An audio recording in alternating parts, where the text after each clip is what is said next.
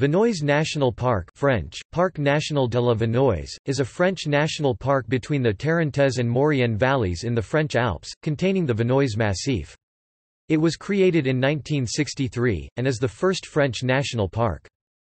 The Vanoise National Park is in the département of Savoie. Small villages like Champagny-la-Haute, Termignon, La Chisarette, Bramans, Sallières-Sardières, Freiburg, Prélognan-la-Vanoise and Sées, lie near the park.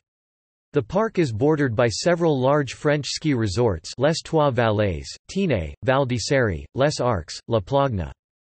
On the Italian side of the border, the park is continued by the Gran Paradiso National Park.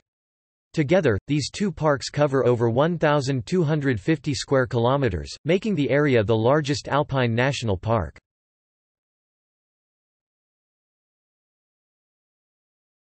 Topic: Wildlife. The park is well known for its population of alpine ibex, Capra ibex, bouqueting in French, which is its emblem. The alpine chamois, like the ibex, spend most of the year above the tree line. They descend the snow line in early spring and late fall to enjoy the grass uncovered by the ice and snow.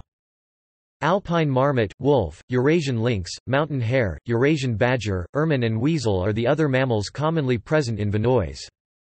There are more than 100 bird species in the protected area. Birds of prey include bearded vulture, golden eagle and Eurasian eagle owl. Other birds found in the park are black woodpeckers, rock ptarmigans, alpine accenters, nutcrackers, chows and black grouses. The wallcreeper is found on steep cliffs especially for nesting.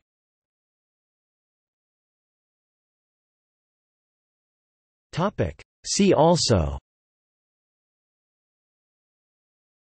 Vanoise Massif.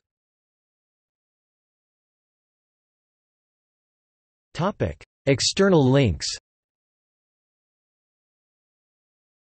Media related to Vanoise National Park at Wikimedia Commons. Official website.